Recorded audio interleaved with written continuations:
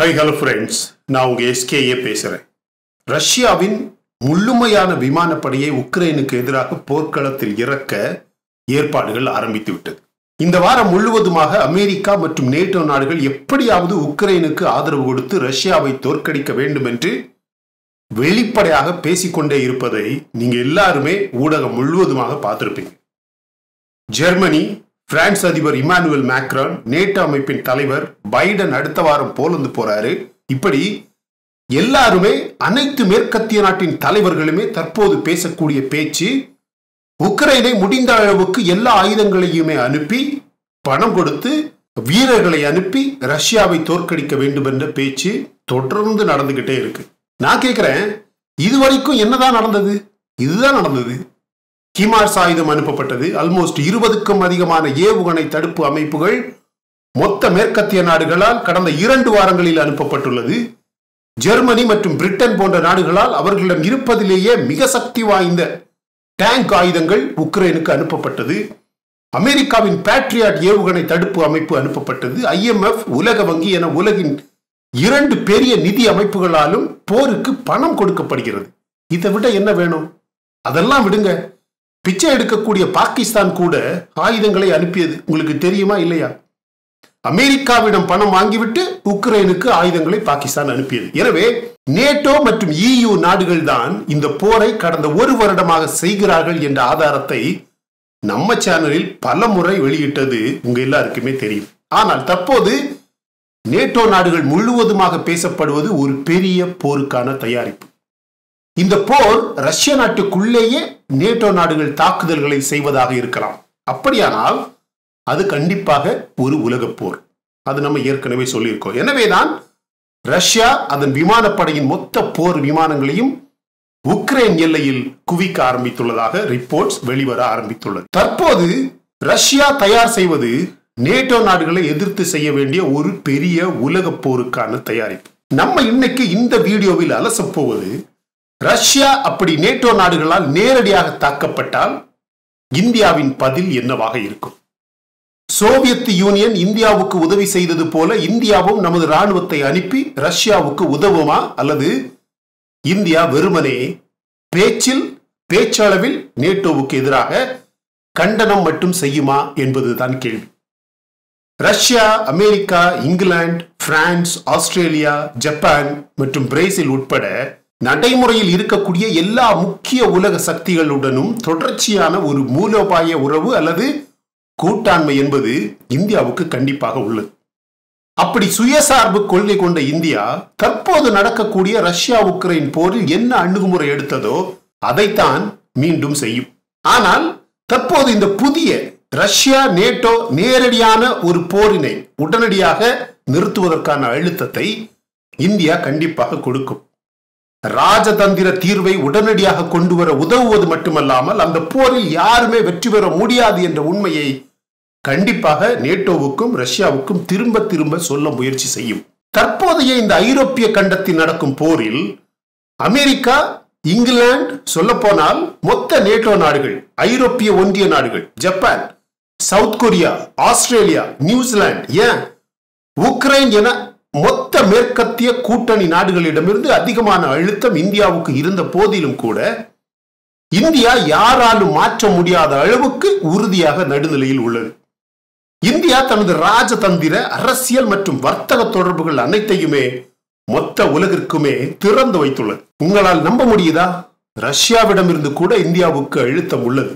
குறைந்தபட்சம் Russia, China, Iran என மிகவும் ரகசியமாக இருக்கும் ஒரு சின்ன கூட்டணிக்கு பின்னால் இந்தியா தனது ராஜதந்திர சக்தியை கொடுக்க வேண்டும் என்று ரஷ்யாவிடமிருந்து மட்டுமல்ல, தற்போது சைனா மற்றும் ஈரானிடம் இருந்தும் நுட்பமான அழுத்தம் இந்தியாவுக்கு வந்துள்ளதாக சொல்லப்படுகிறது. இருந்தாலும் இந்தியா தனது நிலையை இதுவரையிலும் விட்டுக் கொடுக்கவில்லை. இன்னும் உறுதியாக நடுநிலையில் உள்ளது.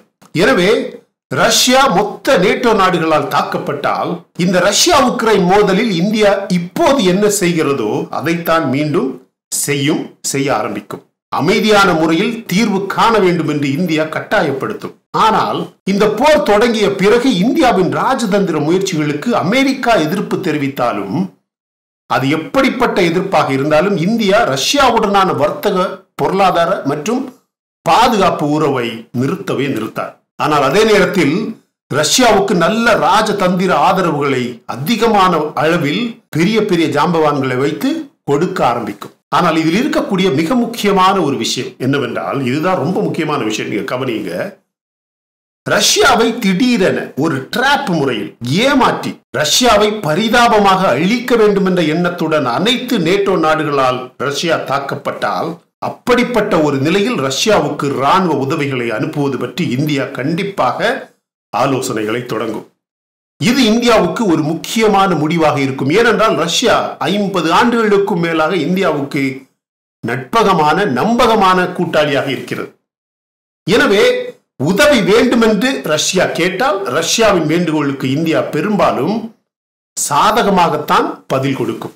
ஆனால் உங்களுக்கே தெரியும், இந்தியாவுக்கும் ரஷ்யாவுக்கும் இடையில் இருக்கும் தூரம் மிக அதிகமான தூரத்தில் இருக்கிறது 2 நாடுகள். எனவே ரஷ்யாவுக்கு ஆதரவாக ஒரு பெரிய மாற்றத்தை ஏற்படுத்தும் அளவுக்கு இந்தியாவின் மிக சக்தி வாய்ந்த மகத்தான தரைப்படைகளை அனுப்ப முடியவில்லை என்றாலும், இந்தியாவின் பிரம்மாஸ், ஆகாஷ், பிருத்வி, அக்னி பிரைம், ஏடாக்ஸ் போன்ற அதிகமான ஆயுத பரிமாற்றங்களை செய்து ரஷ்யாவுக்கு பெரிய அளவில் உதவியை செய்ய முடியும்.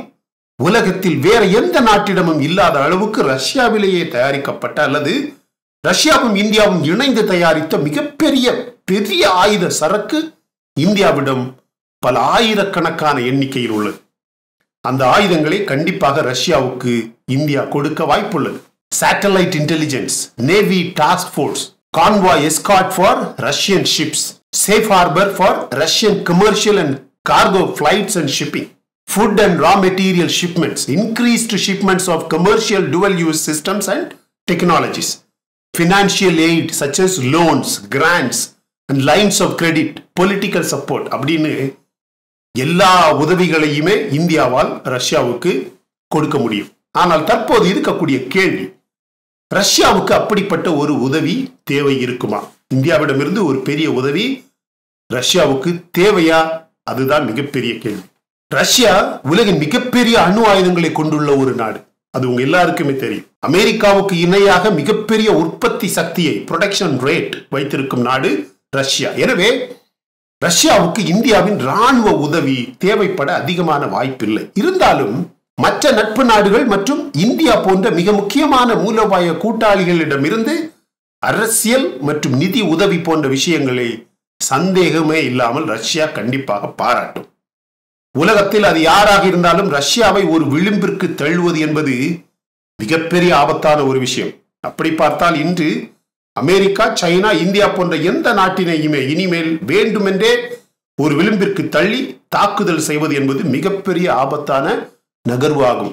எனவே மிக சுருக்கமாக சொன்னால், ரஷ்யா ஒரு திடீர் தாக்குதலுக்கு ஆளானால் அல்லது பொய்யான சாக்கு போக்குகளை சொல்லி ரஷ்யாவை வேண்டுமென்றே தாக்கி அழிக்க வேண்டும் என்ற திட்டம் செய்யப்பட்டால் கணிசமான உதவிகளை செய்ய இந்தியா கண்டிப்பாக தயாராக இருக்கும். ஆனால் தற்போது நடப்பது போலவே ரஷ்யா உக்ரைன் போர் தொடர்ந்து நடந்தால் ஒரு ராஜதந்திர மத்தியஸ்தராக தனது சேவைகளை செய்வதோடு இந்தியா நிறுத்திவிடும்.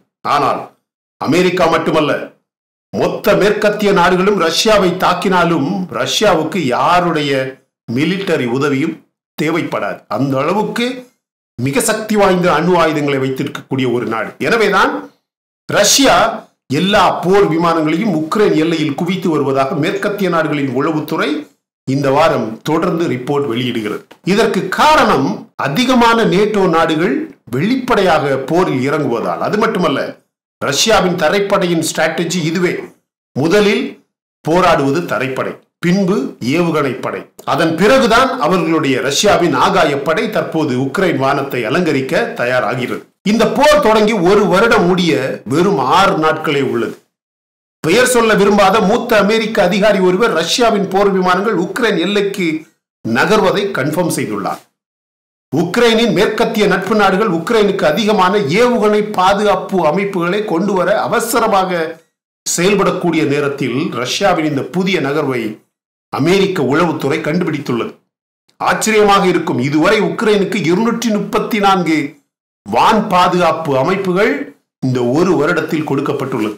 ஆனால் ரஷ்யாவின் ஆயிரக்கணக்கான போர் விமானங்கள் உக்ரைன் எல்லைக்கு திடீரென நகர ஆரம்பித்துள்ளது. இதை அமெரிக்காவின் பென்டகன் கன்ஃபார்ம் செய்துள்ளது. அடுத்த வாரம் பைடன் போலந்து நாட்டில் பேசும்போது உக்ரைனில் போர் விமானங்கள், ரஷ்யாவின் போர் விமானங்களும் ஏவுகணைகளும் மழையை ஆரம்பிக்கும். இந்த நேட்டோ நாடுகள் நினைப்பது போல அவ்வளவு சுலபமாக ரஷ்யாவை யாராலும் தோற்கடிக்க முடியாது. ரஷ்யாவை தோற்கடிப்பதற்கு முன்பு இந்தியாவின் ஆயுதங்களை சந்திக்க வேண்டிய சூழல் வருமா என்று கேட்டால், ரஷ்யா இந்தியாவிடம் கேட்டால் அந்த சூழல் கண்டிப்பாக வரும். ஆனால் இந்தியாவில் பிறந்து பெரிய நிலையில் வந்த ஒரு சில தேச துரோகிகள் நம்ம நாட்டுக்கு எதிராகவே மேற்கத்திய நாடுகள் சொல்வதை இந்தியா கேட்கணும், மேற்கத்திய நாடுகள் சொல்வது மாதிரி இந்தியா நடந்துக்கணும், இந்தியாவின் கருத்துக்கள் மட்டும் அடிப்படையாக வைத்து இந்தியா நடந்து கொள்ளக்கூடாது, மற்ற நாடுகள் என்ன சொல்லுது, மற்ற நாடுகள் சொல்ற மாதிரி கேட்டு நடக்கணும் அப்படின்னு ஒரு சில பேர் பேசிக்கிட்டே இருக்கிறாங்க. நேற்று நம்ம ட்விட்டர் அக்கௌண்ட்ல ஒரு விஷயம் போட்டிருந்தேன், உங்களுக்கு டைம் இருந்தா போய் பாருங்க, இவங்களெல்லாம் என்ன பண்ணலாம். Okay, India to boost Ladakh defence against China, Pakistan with world's highest tunnel at ஷிகுன்லா. உலகத்திலேயே மிக உயரமான ஒரு டனல், ஆல்மோஸ்ட் 5 கிலோமீட்டருக்குள்ள டனல் நினைக்கிறேன், ஷிகுன்லா அப்படிங்கிற பகுதியில் அந்த டனல் கட்டுவதற்கான அப்ரூவல் கொடுக்கப்பட்டு விட்டது. இந்த டனலோட ஸ்ட்ராட்டஜிக் இம்பார்ட்டன்ஸ், மிக முக்கியமான ஒரு விஷயம் என்னன்னா, இது நம்ம லடாக் பகுதியை காப்பாற்றுவதற்கு மிக முக்கியமான ஒரு டனலாக இருக்கும். அது சைனாவாக இருந்தாலும் சரி, பாகிஸ்தானாக இருந்தாலும் சரி, இனிவே லடாக்கை யாராலும் தொடவே முடியாது. சரியா? இந்த 5 கிலோமீட்டர் டனல் அப்படிங்கிறது உங்களுக்கு 5 கிலோமீட்டர் தானே அப்படின்னு இருக்கலாம். ஆனா ஒரு 600, 700, ஒரு 1000 கிலோமீட்டர் தூரத்துக்கு போக வேண்டிய டைம் எப்படி செலவாகுமோ, என்ன கஷ்டம் இருக்குமோ, அந்த மாதிரியான ஒரு பெரிய கஷ்டத்தை இந்த 5 கிலோமீட்டர் டனல் சரி செஞ்சு விடும். மை டியர் ஃப்ரெண்ட்ஸ், புரியுதா? நீங்களே கொஞ்சம் யோசிச்சு பாருங்க. ஒரு 500, 600 கிலோமீட்டருக்கு ஒரு ஏடாக் வெப்பனா இருக்கட்டும், ஒரு அக்னி மிசைலை மூவ் பண்றதா இருக்கட்டும், ஒரு பிரம்மாஸ் மிசைலை மூவ் பண்றதா இருக்கட்டும், ஏன் ஒரு நார்மல் டேங்கை மூவ் பண்றதா இருக்கட்டும், இந்த 500, 600 கிலோமீட்டர் அளவுக்கு கஷ்டப்பட்டு இந்த மலை, பெரிய பெரிய குண்டுகள், பெரிய பெரிய ட்ரைலேண்ட், அதிகமான மண்ணாக இருக்கக்கூடிய, ரோடு இல்லாமல் இருக்கக்கூடிய பகுதிகள் வழியாக மேல உயரமா, கீழே மேல உயரமா, பள்ளத்தாக்குகள் அப்படின்னு கொண்டு போறதை விட அதை அப்படியே கட் பண்ற மாதிரி ஒரு 5 கிலோமீட்டர் டனல் வழியா போய் நம்ம நார்மல் வாகனங்கள் போறது மாதிரி போய் கிராஸ் பண்றது எவ்வளவு பெரிய விஷயம் இல்லையா?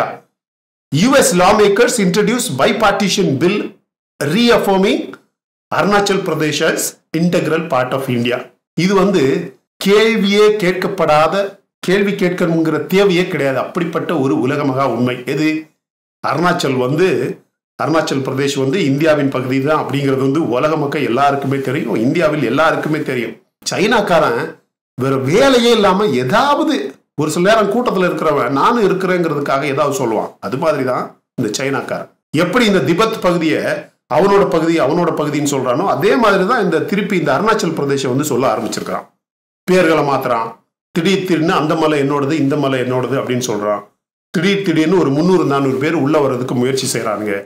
ஆனா அமெரிக்கா இப்ப என்ன சொல்லியிருக்கேன்னா, அவங்களோட அந்த லா மேக்கர்ஸ் இருக்காங்கல்ல, அந்த செனேட்டர்ஸ், 2 முக்கியமான செனேட்டர்ஸ் கண்டிப்பாக அருணாச்சல் பிரதேஷ் உண்மையாகவே அது இந்தியாவின் இன்டெகிரல் பார்ட், இந்தியாவிடமிருந்து பிரிக்க முடியாத ஒரு முழு பகுதி அப்படின்னு ஒரு பில் செனேட்டர்ஸ் அந்த இதுல பாஸ் பண்ணியிருக்கிறாங்க. மை டியர் ஃப்ரெண்ட்ஸ், சரி, அவங்க பாஸ் பண்ணாதான் அருணாச்சல் பிரதேஷ் நம்ம இடமா அப்படின்னு கேட்டீங்கன்னா கண்டிப்பாக கிடையாது.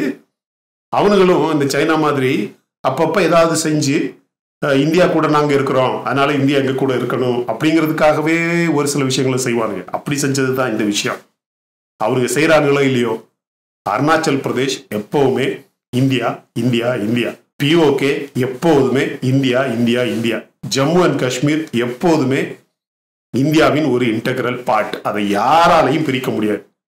இந்தியாவுக்குள்ள இருக்கிற ஒரு சில பேரே அதை பிரிக்க முயற்சி பண்றாங்க. அது நடக்கவே நடக்காது. இன்னும் 50 ஆண்டுகள் இல்ல, 100 ஆண்டுகள் ஆனாலும் அதை யாராலையும் பிரிக்க முடியாது. சரியா? அதனால ரொம்ப கான்பிடண்டா இருங்க. அருணாச்சல் பிரதேஷா இருக்கட்டும், POKவா இருக்கட்டும், ஜம்மு அண்ட் காஷ்மீர் சொல்லவே வேண்டாம் ஃப்ரெண்ட்ஸ், அதை பற்றி நம்ம இனிமே பேசக்கூடாது. இந்த மாதிரி எந்த பகுதியா இருந்தாலும் அது இந்தியாவின் பகுதி. சரியா? It's an integral part of India. இதை விட என்ன சொல்லணும்? உங்களுக்கு இதை பற்றி இருக்கக்கூடிய கருத்துக்களை கமெண்ட் செக்ஷன்ல பதிவு பண்ணுங்க. இந்த வீடியோ பிடிச்சிருந்தா லைக் பண்ணுங்க.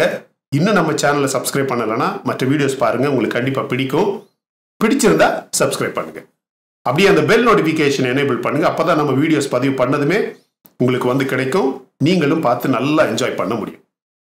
Thank you so much, my dear friends, for watching all my videos and supporting my channel. Until I come back with my next awesome video, it's bye-bye from Suresh. Stay safe, stay positive, stay active and stay fit. And always dream big in your life. நம்மளால எப்பவுமே எதையுமே எங்கேயுமே சாதிக்க முடியும் அப்படின்னு நம்ம first நம்பணும், my dear friends. And as I always say, please take care of your parents at home. உங்க அப்பா அம்மாவை வீட்டிலே வச்சு நல்லா பார்த்துக்குங்க friends. Thank you.